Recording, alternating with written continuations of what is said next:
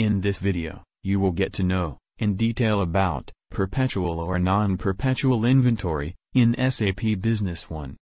When you set up SAP Business One, you need to define how to control the inventory valuation, according to business needs, and local legal settings.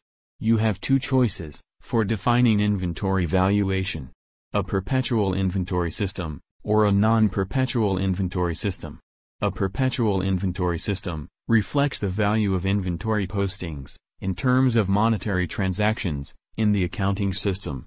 These monetary transactions are carried out when items, defined as inventory items, are received or released from stock. In a perpetual inventory system, inventory transactions affect both stock levels and stock value. Automatic journal entries for the change in stock value are created in the general ledger.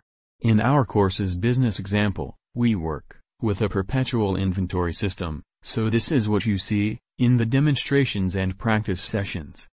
The other choice is to use a non-perpetual inventory system, in which sales, purchasing, inventory, and production transactions automatically create inventory transactions, which affect only the inventory levels, and have no effect on the stock value.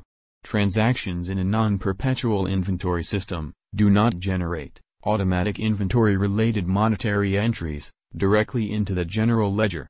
However, it is possible to get an estimate of inventory value using different inventory reports.